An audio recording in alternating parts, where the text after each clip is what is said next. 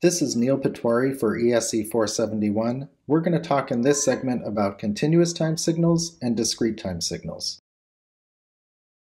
And continuous time exists at all real-valued time t.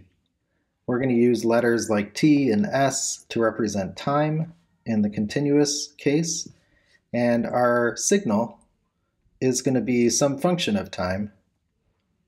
We'll call it x of t, to indicate that it is in continuous time. This is a voltage. If you like units, as I do, we're going to talk about the units of the signal as being volts, and we're going to talk about the power, the instantaneous power of the signal, as being the magnitude squared of x of t. And, if this was a circuits course, we would divide by R, the resistance, to get the power. But for everything that we do, the resistance is arbitrary. So we just take 1 ohm as the resistance. And if you ever need the actual power, you can divide the power that we come up with the actual resistance. So when we do that, divide by 1, or we leave it the same, our power is just x of t squared. And that's the instantaneous power. We also talk about the average power. The average power in the continuous time case means that we integrate over time. We integrate that instantaneous power, x of t, magnitude squared, over time. We do it from over some period of time. The standard here is to take some period of time that's 2t length and then divide it by 2t. And if this signal goes on forever, then we're going to take the limit as t goes to infinity. So we're considering all time from negative infinity to plus infinity, and we're averaging that power. Now, we also talk about energy. The energy of a continuous time signal is typically referred to as E, and it's just going to be this integral over all time of the power, the instantaneous power of the signal.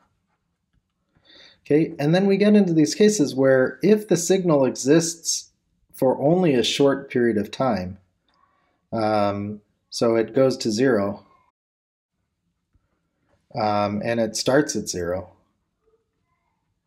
and it doesn't have infinite energy during any period of time,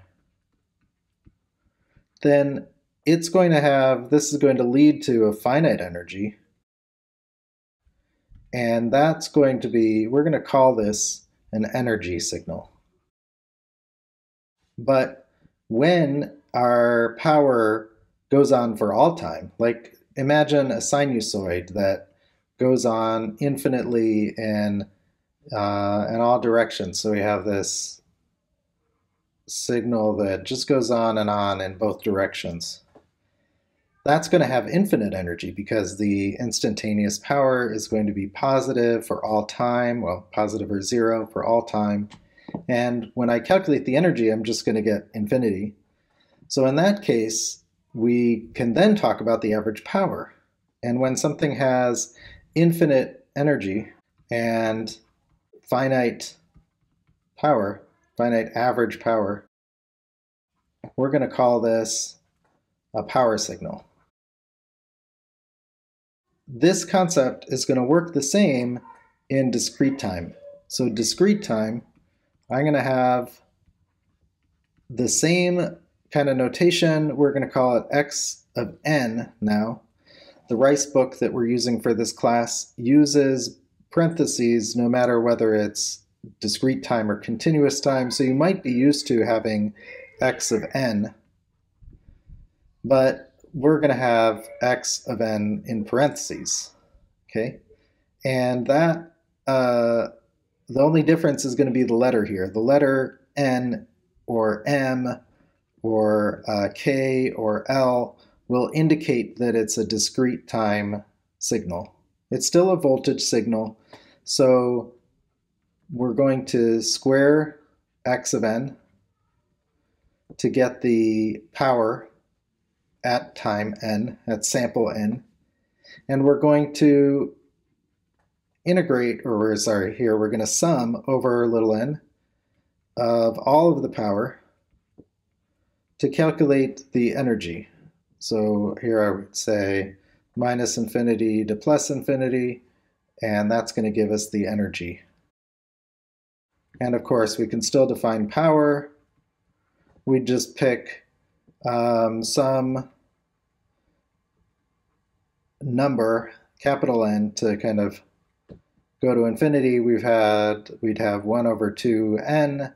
We'd pick the sum from n equals minus n to plus n.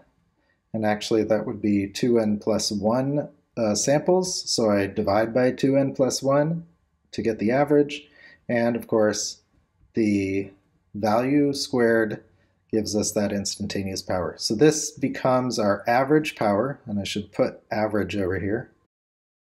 We're going to be interested in signals that are power signals and signals that are energy signals.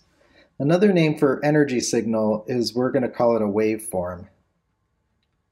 This is kind of a historical term that people use in signal processing and especially communication systems. So any finite energy signal is a waveform.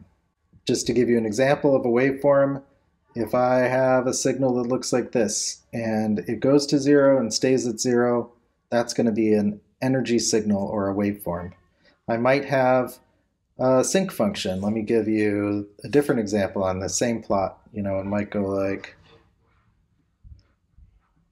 and I'm not very good at drawing signals, but that might be another example. Okay, so those are some examples, and that's the notation we're going to use for signals.